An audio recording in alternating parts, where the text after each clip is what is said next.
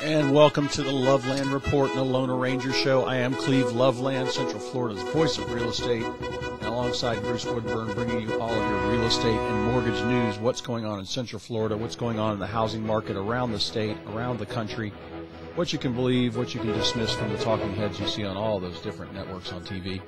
We will give you the real stats on what's going on in Central Florida. And Bruce, I want to jump right in. Right now we're still dealing with what I'm seeing people freak out about, and people are calling me because they need help, is coordinating the process of selling and buying, because you basically got to be either qualified to buy without selling, or you've got to get a lease back on your house. And a lot of realtors don't even know how to do that.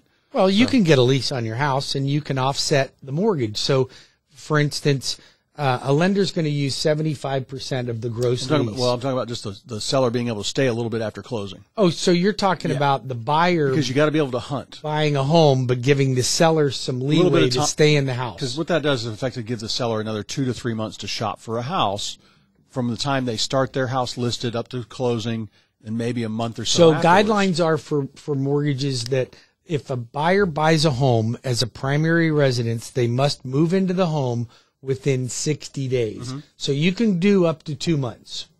But it's hard for some people to qualify without selling for both homes, and some people don't want to do that. But what I've done is arrange this. When I'm getting 20 offers, and if I tell somebody that, all right, the seller needs to stay for a couple weeks after closing for X amount of rent or no rent, I can negotiate that. I'm an expert negotiator. I do this all the time. But what that does is giving them that extra ease of mind, because getting an offer through contingent on a home closing, in a normal market, that'd be okay. But things haven't been normal since the old Wuhan lab messed us up about 2 years ago. Yes, they have. So how are we doing on the rates this week? Well, you're starting to see rates pop up again. We saw some action on Tuesday. Wednesday was rocky. Listen, here's the reality of it. You know, we promised no fake news, and I hear these ads out there that, interest rates are at record lows. Here's the thing. They're at record lows compared to what they might have been 15 years ago, but they're not at record lows from what they were 2 months ago, 2 weeks ago even. Yeah. So we're already seeing rates creeping up. They're already in the 4s. They're going to be hitting the 5s. We expect that probably by mid-year we'll be in the 6% range for sure. So we're already in the and you can still get rates in the 3s if you have really good credit. I'm seeing a lot more people buy down rates today than they ever have. But here's the fact. Rates are up by about 1.5 points from where they were just 2 months ago. Yeah.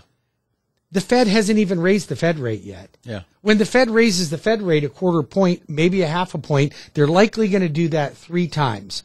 We already know it's going to happen. So if you think rates are high now, then buy now, because they're going to get worse in a few more days. And every day I come in, the bond market's off by 20, the bond market's off by 19.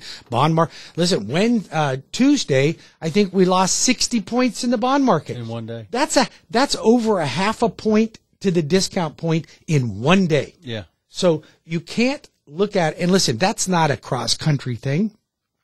That's not a Rocket thing. That's not a Bank of America thing. It's across the board. It's what the market's doing, and that's what mortgage-backed securities are doing. So expect to go up. But here's something that I think is important when you're talking about rates.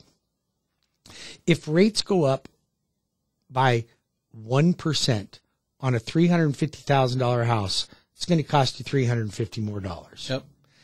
If the house goes up $50,000, that's $350. Yeah. So that's $750 a month more for the exact same house if you wait. Yeah, if you wait. Not even a year from now, because last year you would have made $100,000 and now you're paying $750 a month for the same payment. But if you watch the news this morning, it was all over the news that housing is rock solid and no end in sight on slowing down. That's the news. And I think nationwide, I've got some numbers here from the National Association of Realtors talking about how, nationwide they're projecting home prices only up 3% around the country.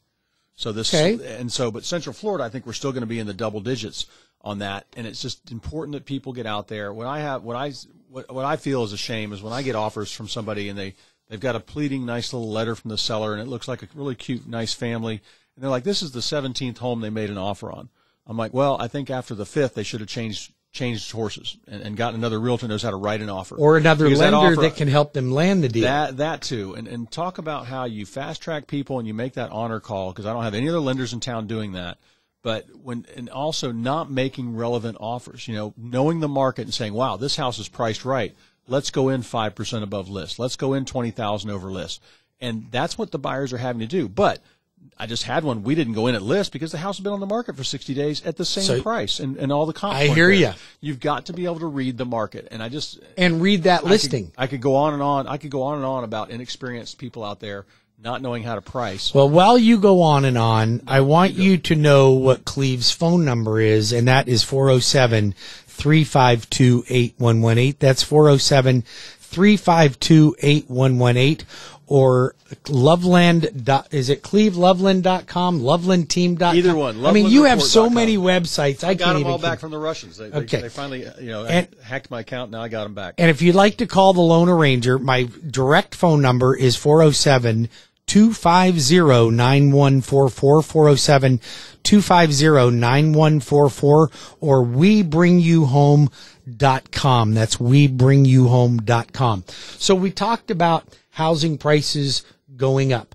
And you just said that nationally they're predicted to go up 3%. Yep. Right? So I want to just put this in perspective for people, because a lot of people that haven't bought yet think that's good. A lot of people that have bought think that's not enough. But that is the national average over the long haul. Yeah. But I want to put this in perspective. If you bought a house and you put down 3.5% down payment. Yep. Okay? FHA or minimum down conventional loan.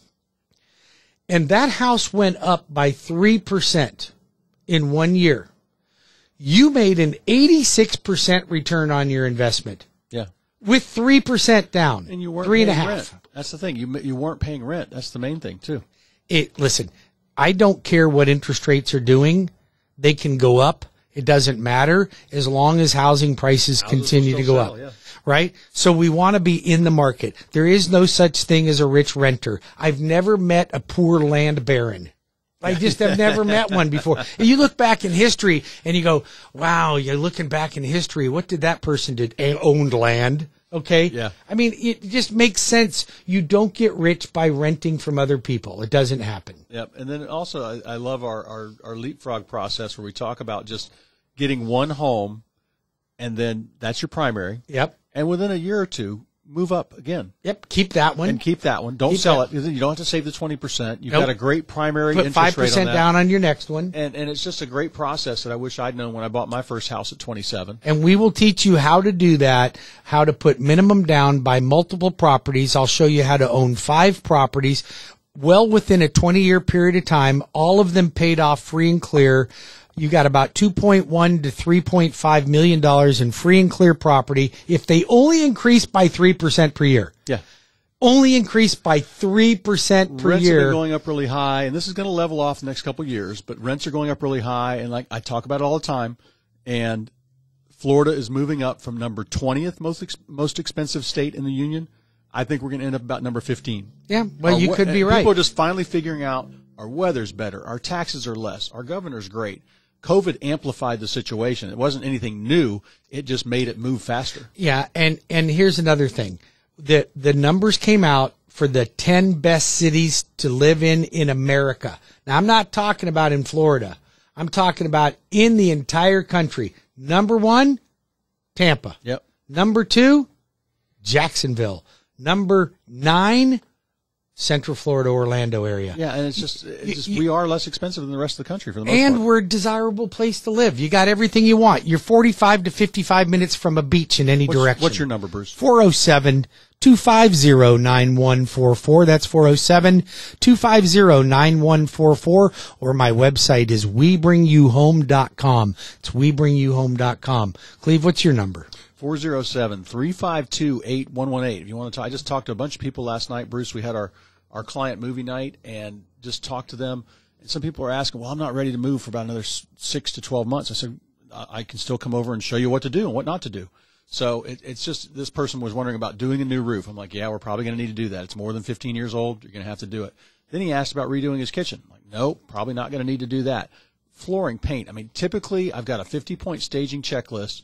Typically on let's say it's a $500,000 house, anywhere 3 to 500,000. We're spending about 2 to 3% on the home. Now this depends on how well you've taken care of it, how much renovations you have done, how old is the home, things like that. But usually going to spend a little bit on prepping, but beyond that, above 2 or 3%, it's usually not worth it. Save that for the next house. No, not unless you have something that people are just going to be disgusted by when you walk into your home. Now, as these prices rise, Bruce, I want to ask you about, rates have ticked up. As these prices rise, are the jumbo rates rising too? If somebody's buying a house, everything's rising. Whenever rates go up, they're all going to go up with it. But my jumbo rates, I mean, I priced a $2.3 million transaction the other day that was still in the mid threes and was phenomenal, 30-year fixed rate. So are they in the high twos and low threes anymore? Not generally. And believe me, don't get caught up on these mortgage companies that are starting to push adjustable rates.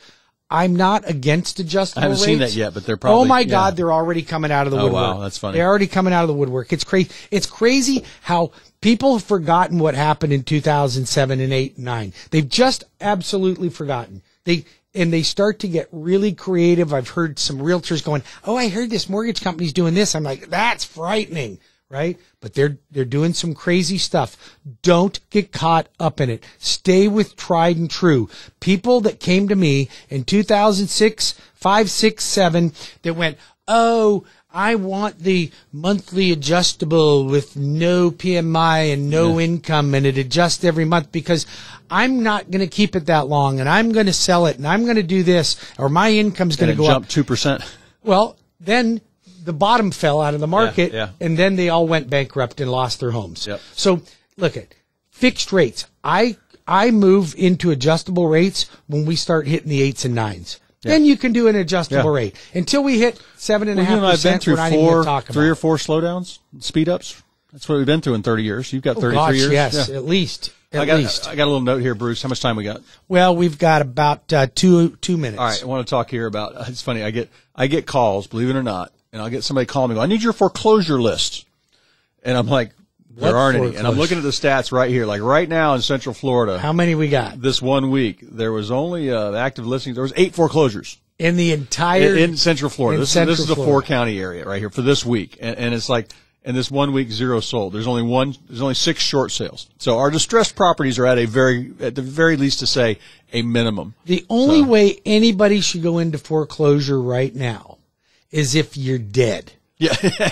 Right? If you're dead and you don't have anody to sell the house and the bank took the house over. Because even if somebody died and you inherited the house, right now, it'd almost be impossible not to have equity unless you closed on 100% VA loan last month. You probably still have money in equity in it. So it makes no sense that somebody would foreclose. But you know what? I still see people taking advantage of the whole COVID thing. They went into loan modification. They haven't made a payment Deferred in 2 principal. years. They haven't made a payment in 2 years. And they think that they're beating the system. These people, in my opinion, if you're listening to me, you're foolish. I'm just going to say it out loud. You are foolish. Yep. Don't take advantage of things. Be fair. Be an American. Pay your bills on time. Keep your credit in good shape. Do the right thing. Just because it's a bank doesn't mean you can screw them. Listen, I don't even like banks. I've been in the mortgage business my whole life. I've worked with banks my whole life. I don't even like banks, but I don't screw anybody. Don't screw the government, even though they'll probably screw you. Don't be disrespectful and dishonest about anything. You will be in good shape if you always just do the right thing. Don't you agree with that? Yeah. 407-250-9144 for the right thing. 407-250-9144. I'm the Lone Ranger, CrossCountry Mortgage. We bring you home.com. Cleve Loveland. He can be reached at 407 352-8118 or lovelandreport.com. We will be back in 5 minutes with more of the Loveland Report and the Lone Ranger Radio Show. Stay tuned.